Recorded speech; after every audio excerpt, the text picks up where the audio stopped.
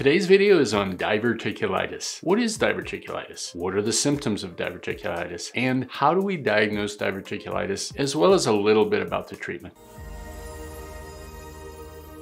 Hi, I'm Dr. Brian. So what is diverticulitis? The origin of the word comes from diverticula, which means blind pouch, and itis, which is inflammation. It's inflammation of these little blind pouches in the colon. Diverticulitis happens in your colon or your large intestine, which is at the very end of the GI or gastrointestinal system. The stomach empties into a long tube called the small intestine, which is about 22 feet long. And then the small intestine goes into a shorter, fatter tube called the colon. It's about 5 feet long. The colon's main job is actually to absorb water and a few nutrients and electrolytes, but really to turn the liquid material that comes out of the small bowel into stool. And to do this, the colon has to do a lot of contraction or squeezing to move the stool from one end to the end where you get rid of it. And this squeezing forms a lot of pressure in the walls of the colon. And over time, the colon will develop what are known as diverticula. These are small little pouches that go through the wall of the colon, and these go through weak spots in the colon, in particular where there are blood vessels that are going through the colon wall at the same place. Many people have these pouches or diverticula and have no symptoms. The condition with these diverticulum is known as diverticulosis. And if you follow individuals with diverticulosis or these little pouches over a long term, like 7 years, approximately 4% of people will progress to something known as colonic diverticulitis. And diverticulitis happens when these pouches develop a small tear known as a microperforation. And this microperforation spills some of the trillions of bacteria that are found in your colon outside of your colon. This causes an infection, inflammation, and can cause symptoms. There's some thought that it's maybe food that plugs these diverticula, or they may get holes from the way the colon contracts around them, increasing the pressure. Imagine a balloon with a tiny pinhole in the end of it, and where the air slowly leaks out. That's what happens with these diverticula. What are the symptoms of diverticulitis? Well, diverticulitis is a disorder that can cause belly pain, fever, problems with bowel movements, but the most common symptom of diverticulitis is pain. And this usually affects the lower part of the belly and off to the left. Your colon is divided into the ascending or right colon, the transverse, the descending or left colon, and then an S-shaped portion of the colon that's usually over on the left, and this is known as the sigmoid. Left lower quadrant pain, that is down low, off to the left, is usually diverticulitis because that's where your sigmoid colon is located, and that's where most of the diverticula form. However, as in all of medicine, it's not a 100%. Patients can have right lower quadrant pain or even low midline pain because sometimes the sigmoid doesn't always live just on the left, and especially when you get older, the sigmoid can be what's called redundant, where it can get really long and be middle or even in the right side of the abdomen. Or, much less commonly, you can even have right-sided or cecal diverticulitis. That's diverticulitis that affects the right colon. This is much more common in Asian populations and younger populations, and pain from either right, left, or midline diverticulitis is usually constant. Now, other symptoms include fever, and this is from that local inflammation, or it can be from even abscess or pus collections. You can get nausea and vomiting, and acute diverticulitis is often associated with a change in bowel habits. This is very non-specific though. You can get constipation 50% of the time, you can get diarrhea 30 or 40% of the time, and occasionally you can even get blood in your stool. What's a really interesting symptom of diverticulitis is in about 1 out of 10 patients, you can actually have bladder symptoms. It seems like a bladder infection. You can get what's known as bladder urgency, where you feel like you have to pee really bad. You can have urinary frequency, where you have to pee over and over and over again, or you can have what's known as dysuria. That's where it burns to pee. All of those things make you think you have a bladder infection. This can happen in diverticulitis because the colon often runs right on top of or right next to the bladder, and the inflamed colon and diverticulum irritates the bladder. In rare cases, this inflammation can be so bad that you can form a hole that burrows from the colon into the bladder, which is called a fistula, where there's an abnormal connection. In this case, you can actually get air from the colon and poop from the colon, which travels into the bladder, which you can see when you pee. Now, if you think you have diverticulitis or your physician thinks so, is there a test? Well, there's not a simple blood test, and you can't pee in a cup or look under the microscope and find it, and physical exam is really not very good for diverticulitis. Maybe 2 out of 10 times you can palpate a mass where there's an abscess or there's some inflammation, but the real gold standard is CAT scan. This is a special imaging exam that's done in radiology. Oftentimes they'll give you some intravenous contrast or x-ray dye. They'll have you swallow some material, and when they image through your abdomen and pelvis, these highlight your organs. And this scan is really good for looking at your bowel, and in particular diverticulitis. In fact, CT scan is 99% effective in excluding diverticulitis, which means if you have a CAT scan, good quality, and you don't have any diverticulitis on that scan, you probably don't have diverticulitis. And CT scan is really good for finding other sources of belly pain, gallstones, kidney stones, and even appendicitis. And one of the hallmarks of CAT scans is telling the difference between simple and complicated diverticulitis. Simple diverticulitis means that inflammation is very localized, and then you can oftentimes just get antibiotics, be treated at home, and check up with your physician later on. Complicated diverticulitis is a whole different beast. That means you often have to stay in the hospital. You oftentimes have additional procedures, maybe to drain the infection.